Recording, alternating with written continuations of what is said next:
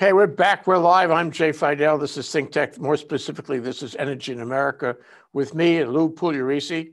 Lou is the president of EPRINC, which is the Energy Policy Research Organization in Washington, D.C. It's a think tank on energy. And he talks to us every couple of weeks about energy, and we stay current on national and international trends and developments, news and events in energy. So welcome to the show, Lou. It's nice to see your smiling face, even in the time of crisis. Well, it is a terrible time, having to do with the national economy. Yeah, it's good to be here. So let's talk about, weather in view of all the, deficit spending we've had over COVID.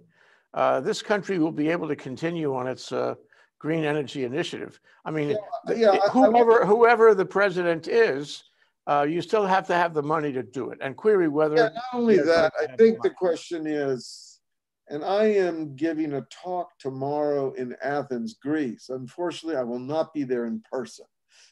I will be doing it in the virtual at the Hellenic Association of Energy Economists. That's great. I'm talking about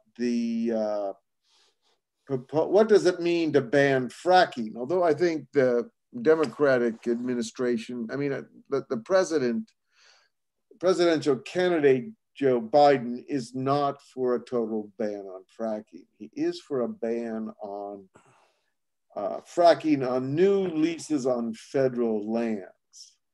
But one of the things I'm going to talk about is why do we, the failure of the economics profession to kind of teach their students about, cost-effective ways of doing things.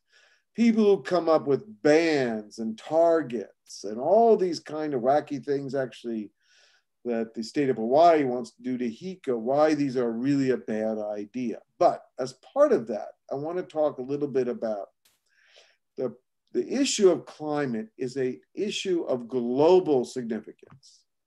So we're going to show you some data here, which is going to show that even if the OECD, all those, the relatively rich countries, take their emissions to zero, right? Take their carbon emissions to zero. Think of a magical thinking that lots of environmentalists use already for their electric cars and their windmills. So let's say this magical thinking resulted in taking all of the industrialized advanced countries to zero. We would still have emissions which exceeded the level we had in 1995. So what I'd like to talk a bit about. How is that possible? I mean, doesn't it sound like a contradiction in terms? It's not a contradiction. If I go to zero, then I'm not emitting anything, right? Yes, the OECD, but we live in a global world, which includes more than the OECD. It includes something called the non-OECD, like China, like Burma or Myanmar, like Indonesia. How big is the non-OECD world? In terms of emissions, that will be our last slide, I believe. Okay. So there are two forces that are out there. One is the fascination, the preoccupation with reductions in carbon over adaptation, right? And this, you can see this in California. In fact, if you had, EPRINC recently hosted a webinar called Keeping the Lights On in California. And you can see in that discussion, the issue of the fires in California comes up, and we'll get to that. So the first thing I'd like to talk about is that if you're going to transition to these low carbon or zero carbon fuels, you need money to do that. It's not free. It turns out that, yes, solar and wind is very low cost, but it turns out it's not free. It takes money to transition these world economies. And one of the problems we're going to find out is that we don't have a lot of money. So let's look at what the severe budget constraints look like now that we're going through the COVID-19 window. And so that's our first picture. So let's bring that up. So what this is some data from, a bunch of sources, the European Commission, also the Troubled Asset Relief Program. And what I'd like to show you here, there's two aspects of this slide here. First is the fiscal response as a percent of GDP. So everyone remembers the financial crisis, right? It wasn't that long ago, where we overinvested in housing and we had a collapse. That fiscal response for that was about 200 billion in the US, about 1.3 trillion. Well, COVID, that's chump change compared to what we've had to do for COVID. For COVID, also, what we're not finished. We're not finished. So the estimate for the US is going to be about 4.5 trillion when we're done. Additional or inclusive? Total. Okay. And for the European Union, about 1.3 trillion. And what that means is we're going to have a big budget deficit. And if you look at the budget deficit, how they are expected to rise by the end of 2020, you can see the deficit, the total outstanding deficit, the budget deficit of GDP is going to rise dramatically in the US, Eurozone, Canada, UK, but it's also rising in places like China, Korea, Mexico, and Brazil. Okay, these countries are not as rich as the USA and the Eurozone. So it's no surprise. That's no surprise. But I think what's fascinating to me is the discussion. Oh, isn't this wonderful? We have this COVID-19. We have all this fiscal money. We can use it to transition to the fuels of the future. And the requirements of servicing this debt and the requirements of just the basic things we need to do to get through COVID, it suggests to me that that's going to be a very hard sell. There's going to be a lot of demand on resources for recovering the economy, for basic welfare support, for infrastructure, infectious diseases, healthcare. We're going to have a lot of requirements.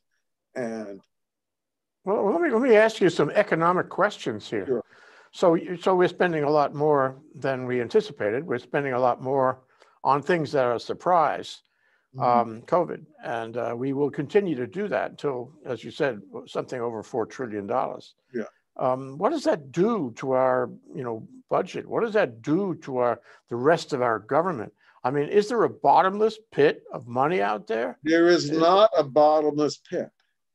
Okay, I know there's this new monetary theory. I don't think we want to really get into that now, but it means that lots of terrible things can happen if this is not managed properly. One is that it could end up to be a big drag of the national economy, and we could suffer lower economic growth. And some of that lower economic growth may turn out to come from the fact that we're going to have to pay some of this deficit. We can finance it, but we're going to have to start to pay it. And that's going to mean higher taxes, more allocation of the country's wealth into repaying these loans, and not necessarily into new capital formation, right? Yeah, that's pretty serious. That's pretty serious, yeah. And then, so it's not free. This $4 trillion is not free. Ultimately, we will have to pay it back. We have essentially borrowed on resources, productivity in the future for, expenditures, consumption today. And I think if you go, now the good news is the recovery is underway, right? The recovery is underway. And if you look at the next chart. I saw that chart and I really wondered about that. So now if you we have this enormous number of cases that's growing beyond expectations, beyond any boundaries, really. Ultimately, I mean, even if you say that there's some kind of recovery going on now, it's forced, because we still have not dealt with the virus. And this No, has been the big that's, problem this year. yeah, that's a kind of different problem. I don't actually agree with that. I think that the death rate has come way down. It's coming down. Yeah, the case numbers are going up. If you look at the MedCram data, the Johns Hopkins data, particularly worldwide data, in Europe, France, and Italy, yes, cases are going up, but these cases are concentrated in younger people, in people with very fast recovery rates. So we're going to get a vaccine. That vaccine is likely to start to make progress sometime next year, maybe even the end of this year. So I think the other interesting I want to show about if you look at the major bubbles, which are the percent of peak to the trough, so how high we were to the bottom. Of course, you have the Great Depression, 26.7%, 29, 30, 31. Then you have the World War II transformation of the military economy to the civilian economy. We had a pretty big drop there, 12%. It was a pretty big recession, right? And then we bump along till we get to the troubled asset recovery program. We had a 4%. I mean, the financial crisis of 2008 looks like chump change compared to this 10.6. I mean, 10.6% is a big drop, and that's what we're probably going to experience. I think we had probably a retraction of 30% in the second quarter, a recovery of 30% in the third quarter. With the other things happening in the first quarter, we're probably by the end of the year going to have a 10% loss of the COVID crisis, right? Yeah, but it's not over, Lou. It's not over, but let me just say, when I first saw the chart, I said to myself, how can you make this determination now? We're right in the middle of it. And we still have these cases. You can argue about how good or bad the numbers are. I'm just saying, this is these cases, and we have not recovered the economy. I can tell you, in Hawaii, the economy is in the toilet. No, but and it must be the same way in other states. So that bubble there at the end of that chart is really in process, and it could be much bigger. I do think we can make the case that the worst of this is behind us. And so what is the nature of the recovery? Hawaii is a special case. It is largely a I wouldn't even say the worst is behind us, Lou. I think the worst is in front of us. We're in a second wave right now. And if you could step to the future and look at that bubble, from 6 months from now, I think that bubble would be bigger, and a year from now, much bigger. We're not nearly done with this. So I guess I would disagree that I think we could have the big debate going forward is, do we have a V recovery or a K recovery, or certain sectors of the economy going to do very well and leave other parts behind? When will we get back to the scrimmage line? And I think there's a good chance by the end of 2021, early 22, we'll be back to the scrimmage line. Okay. We're coming back now. Who is saying that? Data I see. I mean, Trump would like to say it's over already, but who is saying that? So I'm thinking, if you look at the data from the major financial houses, the Federal Reserve, a lot of independent, Department of Commerce, the Census Bureau, we have all this data, and it would take a long time. I mean, we could probably spend some time going through different aspects of where the recovery is.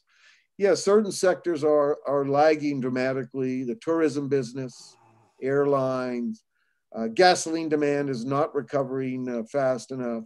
But other parts of the economy are starting to recover. Oil prices have stabilized. They're up in the 40s now. I think the case of Hawaii, I hate to say this, I think it's largely, not totally, but it's heavily self-inflicted. Okay? It's heavily self-inflicted. It's tourism. We have a mono economy. We still have a mono economy, and right. But it's hard to get tourism started again. The airlines are essentially firing many tens of thousands of people, like this week. All kinds of sectors are collapsing.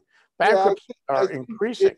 If we can get some stimulus money in there, I think they can maybe bridge through. I do think the airline business, look, The question is, will real estate come back? Lots of these things. We have some history of these things. Things will come back. It's really the timing it comes back. So, I mean, I'm happy for us to do a session on the economic recovery, and we can maybe do that next time when we have more data. But the question I'm trying to raise tonight is a different question, which is that you're likely to have Biden as the new president. A whole bunch of new people are going to come to Washington, and they're going to be very entranced with the idea of transforming not just the US, but the world to the new Green Deal. Maybe not the new Green Deal. Maybe we'll call it the Biden Green Deal. But that we're going to do that right.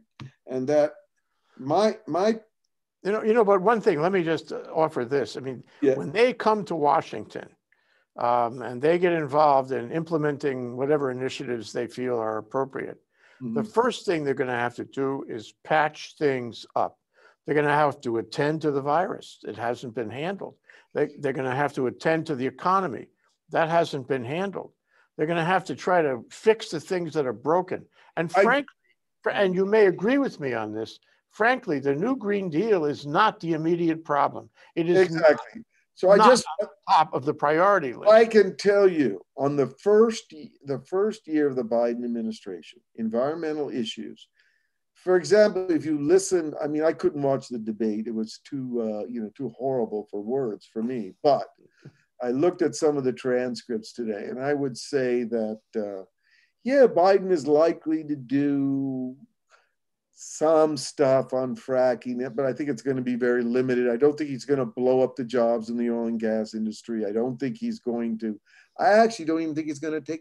attach the tax rates the first year, because the economy is going to be still pretty flat. Right? It's recovering, but you don't put taxes in a year where the economy is down. That's going to be postponed.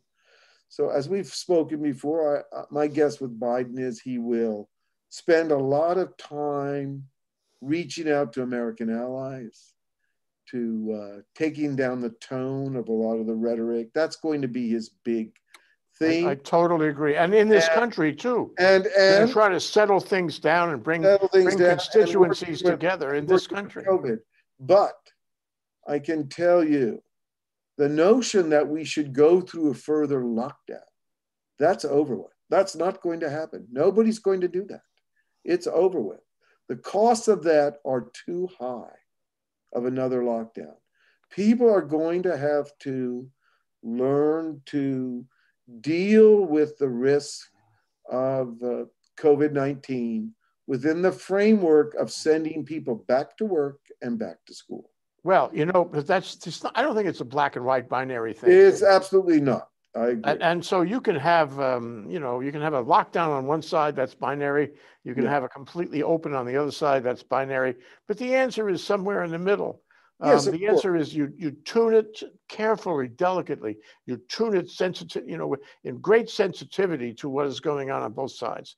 And I mean, both sides of the economy and the non-economy. And I think that probably hopefully we have learned something. And the next president, hopefully Biden, will be able to say, look, let's get together on this. Let's develop some really refined policy in Washington, and all you guys can follow it. We'll have national systems, and that will be a much more refined approach. Right, but we live in a constitutional democracy, which with a Republican democracy. So I wouldn't argue that. Federal that. Government generally can take care of things by doling out money and issuing guidelines. It will not have the power to override governors. Okay, it will just not have that power. Even Trump has learned that the hard way. Okay. So my point tonight is something else. I believe that you're going to have to rethink how you approach climate. If we go, and let's go to the last picture or the next picture here. And this picture shows you that there's not going to be a substantial transformation in carbon emissions without the non-OECD world. And I think we all knew this, We just didn't want to talk about it. And so we just finished up the annual LNG Producer Consumer Conference. I chaired a panel, this was all in the virtual world, on decarbonization. And we had Jeffrey Long from the University of California to talk about new technologies to rapidly absorb carbon at much higher rates, the certification of net zero LNG, lots of ideas. But these ideas are largely costly, or at least more expensive than the current energy mix, and they are almost entirely taking place in the developed world. But if you look at this chart here, the red is the non-OECD emissions, which now surpass emissions in the OECD. And we talk to people from these countries, power systems in places like Vietnam, Indonesia, Philippines. And what they're saying is, we don't have any money for decarbonization. We don't have any money for massive research program to drive out the coal. Yeah, the China made a big commitment. India said some things. But this is the problem. Legacy, scale, and technology is not coming in there nearly fast enough. And as we get to this post-COVID world, they're going to worry about how they keep the lights on. They're not going to have time to think longer term. So out of that comes a conclusion is we do need to keep pushing the research and the technology transfer so that the systems that are available to the world that are decarbonizing or moving to hydrogen are very, very low cost. They are going to have to be competitive with today's current fuels. So I just want to put that out there as a big, big problem. And I want to respond with this. It really is too bad that not only has Trump stopped the climate change effort in his time, but he has slowed it down everywhere because the president of the United States is a kind of world leader, no matter how good or bad he is. And so that's one thing. The other thing is, David Attenborough, the Sir David, was on 60 Minutes with Anderson Cooper on Sunday. And he made a very important point, and that is the world has had tremendous damage to it. The planet has had tremendous damage. So, and that damage is increasing every day. And at some point in the future, not very far away, we are all going to suffer. People will die for climate change. Already the storms in the Northwest, already, and in the Southeast. And this will affect Hawaii, will affect everywhere. And the problem is you can say, well, we got to wait on this, we got to wait on that. COVID or no COVID, this says we got to save the planet or the planet will eat us. And I'm very concerned about that. David Attenborough, very concerned. I do the not. Natural world is collapsing around us. I think that's much too apocalyptic, okay? And I understand particularly among the left in the United States. But when do you solve it, Lou? Okay, so here's my question. I have a very interesting... At some point, there's going to be a judgment day, and it's probably very soon. Right, but here's the problem. All the effort has gone into... We've talked about this before, and this came up in our discussion with the California officials, right? Well, you say the climate's changing. You say it's been changing for years. Then why did you have a program in California that put all your effort into jamming, solar and wind and batteries, and you didn't do anything to protect the grid? You did nothing for adaptation. You put everything into mitigation, and you said the climate was changing. You said it was changing. And you know that California cannot alter the climate. Maybe you could have a 1% effect. Then why did policymakers not put any money into adaptation? They could have cleared vegetation. They were wrong. I'm not wrong. The expenditures on those policymakers were wrong. Yes, they were wrong. They were wrong. Absolutely. Now, it turns out some of the utility systems, like San Diego Gas and Electric, did a pretty good job in building out the grid, taking out the underbrush.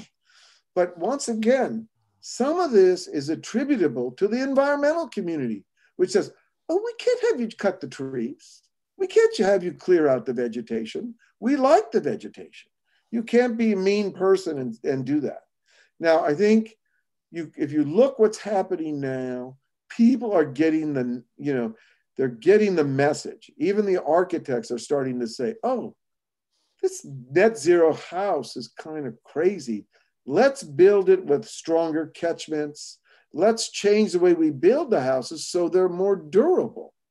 Yes, we have to work on decarbonization, but we abandon adaptation at our own, at our peril. We have to put more money into adaptation. But adaptation is not sexy stuff. No one's giving you a Nobel Prize for figuring a better way to build a house so it's more adaptable. They want some technology. They want some fancy way to reduce carbon emissions. What I'm saying is that the history of mankind is all about adaptation. By the way, the climate has changed before without carbon. It's changed many times. And so this is the argument you and I have had over months as to whether it is of a concern, and it is of a concern. It's a concern, but guess what? And we can't really kick the can down the road. We have to deal with it one way or the other. So we can bicker about, exactly whether this plan is a good plan or that plan is a good plan. Those are political issues as far as I'm concerned. At the end of the day, we have to come together on recognizing that it's a big problem and it's going to damage everyone in the world, and we have to do something. And so, let me ask you, if I went out to the American people today and I said, you think we're underspending in climate and overspending on infectious diseases? What do you think they would say? I think our response on COVID-19 is a tremendous intellectual failure. You can blame it on Trump, but it goes beyond Trump. It's our academic institutions, it's our governments, it's everybody who thought, oh, we don't have to, if we worry about climate and nothing else, we'll just be fine. The climate is the be all and end all of all things society should worry about. And we put all our intellectual resources into climate. We have starved the other sciences. I certainly agree we can't do that. We have priorities, and we have to be smart about the priorities. Yeah. Climate, you can't be at the top of the chart right now because we don't have the money. But it can't be at the bottom of the chart either. It doesn't need to be at the bottom. We have to address it. It has to be part of everything we do, whether we spend the money, in this year or next year. We have to make plans and move down the road with it. If we ignore it, which we have been doing, we are going to pay a horrible price. First, I will send you the. It's not me. It's kids. It's the next generation. Yeah, but let me just say, if you ask them to make this policy, they're underinformed. Yeah, but I'm going to send you the agenda of our recent event, in which different individuals, companies, research presented papers and research. It's a mistake to say we've ignored it. Even the Trump administration is spending a great deal of money on decarbonization. You might find that quite shocking, but I will send you. And in the power sector, in cooperative programs with Japan on hydrogen, we have a very big program on hydrogen. It's just that these problems, if you get back to this last chart, you're going to have to make this stuff a lot cheaper. You can't just put on a hair shirt and say, I've done a good job, I've controlled the climate, I didn't eat any mung beans today or something. It's not going to work, right? You're going to need real breakthroughs in new technologies, because the developing world is not going to pay for it. And if you don't get the developing world, you might as well just put all your money into adaptation. Well, okay, but I come out at the end saying that I don't think the world is putting enough effort and thought into this. It's not collaborating in this.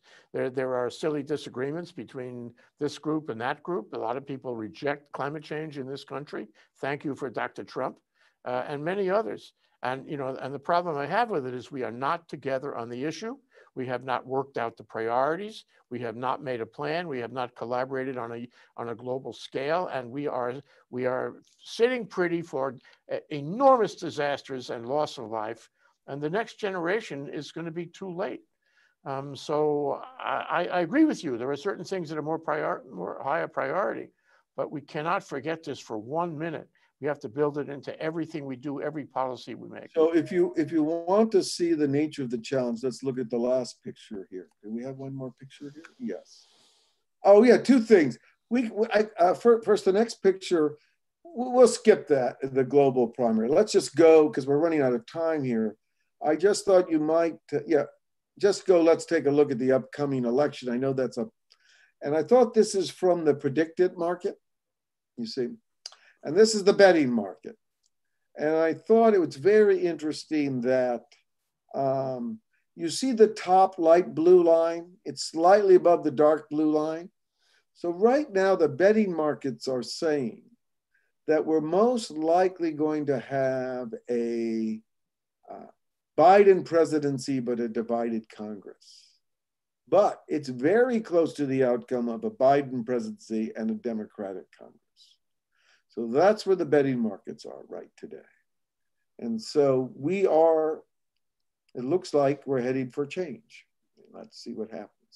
From your lips to God's ears. I would sure like to see that. I'm not all that confident. I make no comments on political outcomes. Are bad for business for me to take sides. That's a very interesting chart, but I'm not sure I understand. Maybe you can take one moment, Lou, and tell us what the betting market is.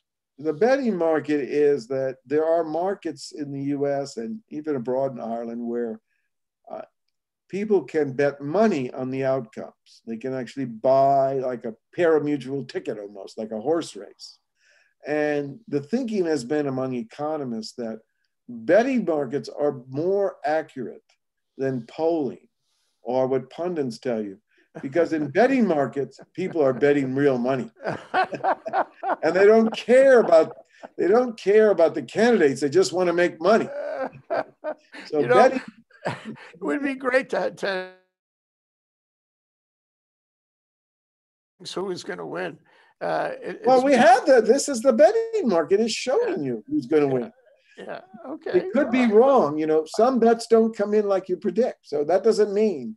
It just says these are the implied odds, right? And they change. They probably change. They change day to day. Yes, they change day to day. And you can see the shift moving around. You can see it. That's very interesting. Well, I hope it works out something like that, where at least we pay attention. One way or the other, it becomes political because it involves money. And we haven't solved the money. We haven't solved the political. And we haven't solved the climate change. And everything in life involves risk. Okay. And in my view, the way the state of Hawaii, I'm not an expert on this, but my view is the weighing of the risks assumed that the costs of the lockdown were more than acceptable to the cost of increased number of cases and deaths from COVID-19.